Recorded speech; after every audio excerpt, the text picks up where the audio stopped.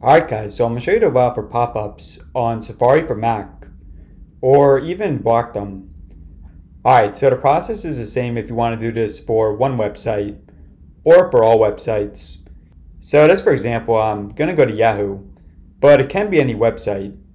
And let's say I want to allow pop-ups for Yahoo. So in the top left corner, just press on Safari, and then go to Preferences. Now, on the older version of Safari, you would go to Security, but on a newer version, you're going to go to Websites, and then scroll down towards the bottom, and press on Pop-up Windows. Okay, now just to explain how this works. So, by default, it's probably going to be on Block and Notify. I'll show you an example of that next. But basically, when you go on a website with pop-ups, in the URL bar, it's going to say pop-up blocked, and then give you the option to see the pop-up. Alright, so if you want that, then you can keep it on this.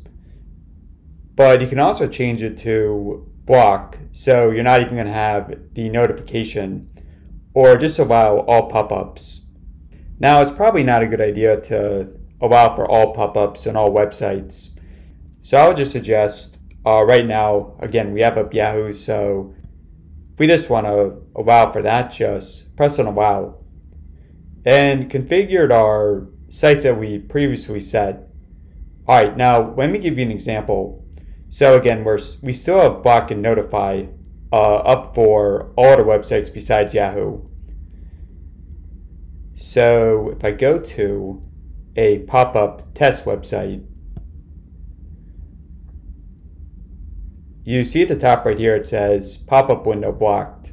Now to the right here, you're just going to press right here. And here's that pop-up window. Okay, now if you wanted to block pop-ups, but for some reason you're still seeing them, then you might have some software on your computer that's causing that, but it's probably not Safari. Alright guys, so hopefully this helped out.